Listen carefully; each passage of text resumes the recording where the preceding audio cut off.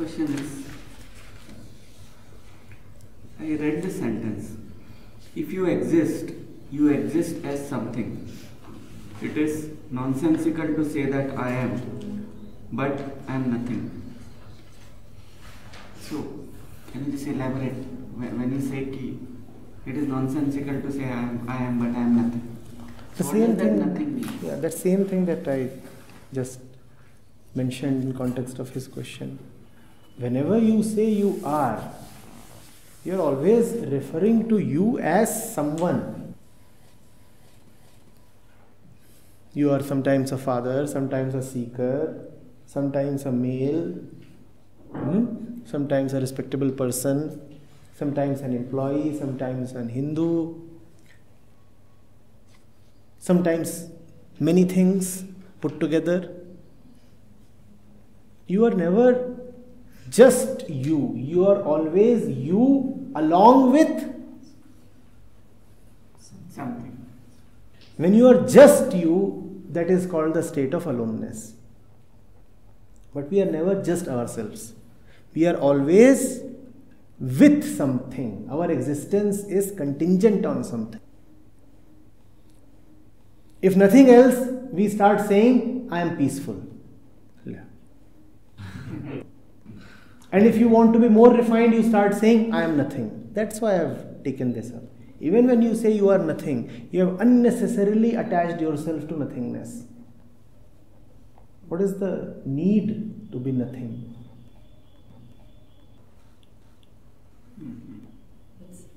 I always am. Are you sure? Yes, I don't have any experiences of not being. You always are, but that then which you call as yourself is always contingent on something outside of you, is it not?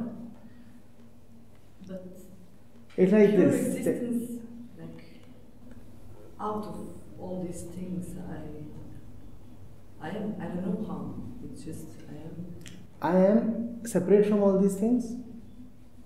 No. I am one with all these things. A few of these things. You can't tell.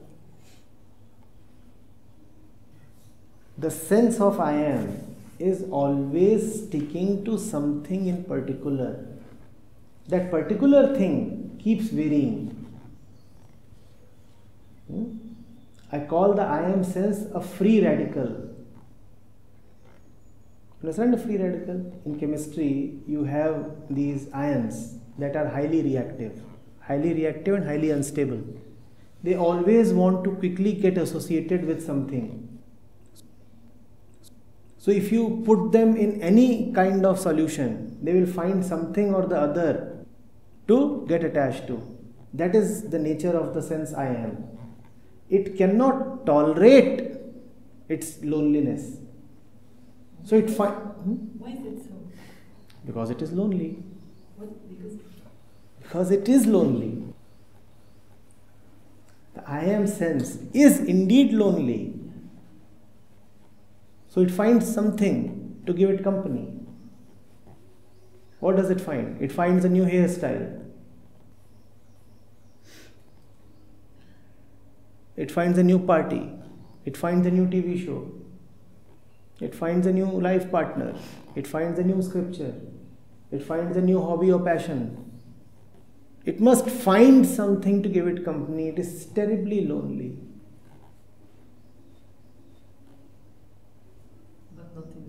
But not indeed. Not indeed. Not indeed, it does not exist. If you are talking of indeedness, then indeed this I am does not exist, because this I am is hardly ever separate from the object that it gets attached to. That is why there is identity. What else is the meaning of identity? Identity means that if you get attached to the body, then you are the body. It is not that you are body plus something else. Then you are the body. Go into the moments of your body identification. In those moments, are you anything apart from the body? When an object attracts you, let's say a gold piece, and the gold piece has totally dominated your mind. Are you anything apart from the gold piece at that moment? That's the thing about the I am sense. The I am sense is a misnomer. You call it I, but it does not exist as anything separate from the world. I am entitled to call myself as I only if I am first of all separate from this chair, right? I must have some kind of individuality for me to address myself as I. The I am has no individuality. The I am has only dependency. It has to be dependent on something or the other. You take away the things it is dependent on, it starts squealing. Give me this, give me that. Have you seen what happens to people who are just out of a relationship? Just had a breakup. Do you know what the man now does? On the rebound, he moves into another relationship.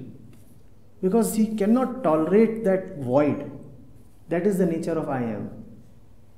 The I am is a big void. And this void is intolerable. Something must be there to fill it up. And that which fills it up is what the I becomes.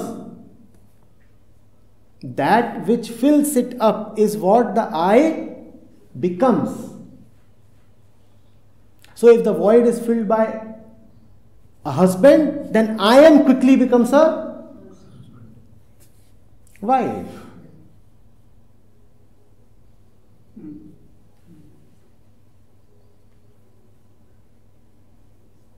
But out of these ideas,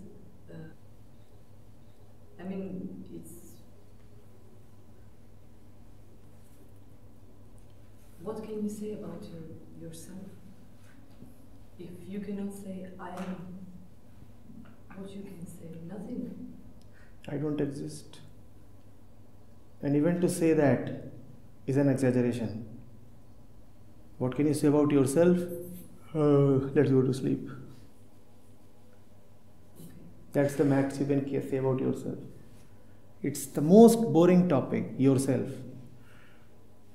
What more to say about yourself?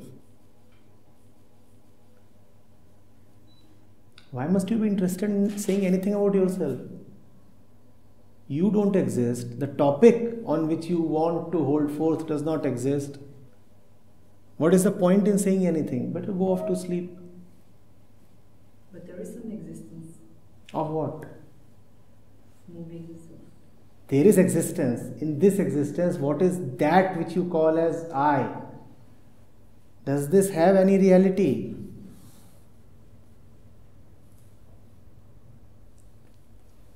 Existence is there, all right. But what about you? Where are you? And till the time you keep on dreaming yourself up, what do you know of existence? Maybe we should ask babies.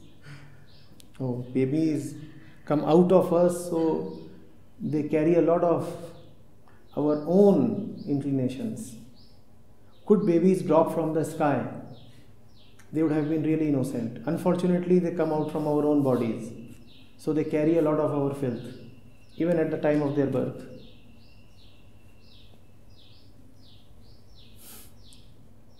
Babies are innocent, but only relatively. For this socializing. Yeah, so relatively they are better. Relatively.